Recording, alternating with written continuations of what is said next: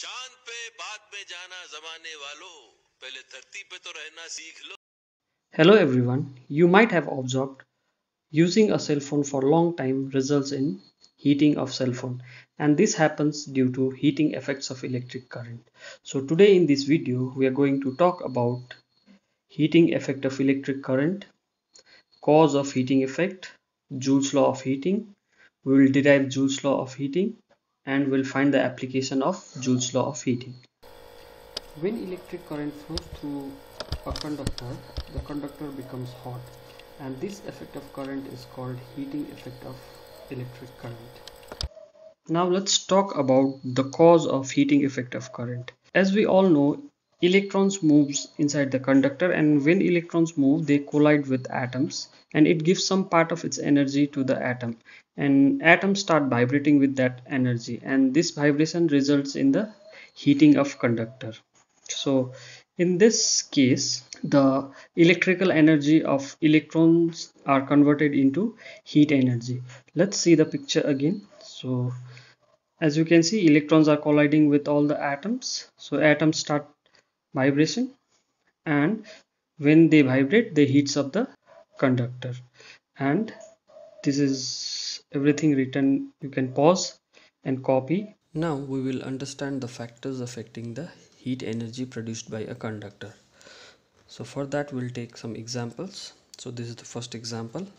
In this picture you can see I have two similar heater coils, and I'm giving high current to one of the heater coil, and to another coil I'm giving low current. Now the question is which would produce more heat. If you consider the upper circuit, the coil will get more electrical energy and it will convert more electrical energy into more heat energy. So the answer is the upper one will produce more heat energy. So we have got the first factor, that is the current is the first factor affecting the heat produced by the conductor. This is the second example, so in which I have taken two coils, one made out of nichrome which is having very high resistance, and another I have taken the copper which is having low resistance. So if you want to know which will produce more heat energy in this circuit, so we have to understand from the example of heater. In heater coil the connecting wires are made out of copper, and the part which glows is made out of nichrome. Nichrome has high resistance, so when we switch on the heater, only the part which is made out of nichrome having high resistance will glow. The copper part will not glow because it will not produce much energy, and it has less resistance, that's why it cannot produce more heat. So from this example we understand the conductor with more resistance produces more heat. So in this case the nichrome will produce more heat, and the second factor is resistance of a conductor. So heat depends on resistance as well. Now let's take the third example. In this example I've taken two similar kind of heater, and the first heater I'm switching it for 5 minutes and the second heater for 30 minutes. Now the question is which will produce more heat. So it's obvious that 30-minute heater will produce more heat because it gets more time to produce heat. So the third factor from this example is time. So if you see all the factors together, so factors are current, resistance and time. More the current, more the heat; more the resistance, more the heat; more the time, more the heat. Now the Joule's law. Joule's law gives the idea of amount of current produced. Now Joule's law. Joule's law gives the idea of amount of heat produced by a conductor. So it says that the heat produced by a conductor is directly proportional to the square of the current, and the heat produced by a conductor is directly proportional to resistance of the conductor, and it is directly proportional to the time for which the current is flowing through the circuit. And this law is also similar to the examples that we have taken, that we have already seen. The Heat depends on current, heat depends on resistance, heat depends on time, but only thing is heat depends on the square of current.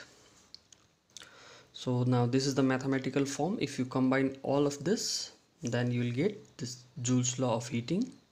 H is equal to I square RT.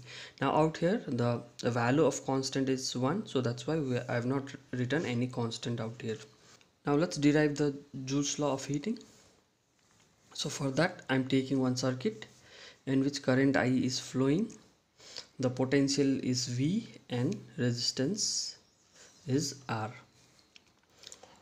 And suppose Q is the charge which is flowing through the circuit in time t, then I can write V is equal to W by Q. This is the formula for potential. Potential is work done by charge. So if you flip the equation, and you can write W is equal to VQ. If you multiply this Q this side, you will get this. So now in this formula, W is the work done in moving the charge Q across the circuit. Now we also know that I is Q by T, current is charge by time, and if you flip the equation you will get Q by T is equal to I, and if you take this T up by cross multiplying you will get Q is equal to IT. Now I'll put this value in equation number 1. So now I'll put IT for this Q. So if you put IT, so you will get VIT. Now I'll use Ohm's law. V is equal to IR, so instead of this V I'll put IR. So in the bracket you can see instead of this V I put IR. So if you multiply this, we will get W is equal to I square RT. So this work done is work done to take the charge from one side to the another side of the circuit. This work done is lost as heat energy, so I can write this W is equal to heat energy, that is H. So I'm writing H is equal to W, and I'm putting the value of W, that is I square RT, and H is equal to I square RT, and this equation is the Joule's law of heating, that is H is equal to I square RT.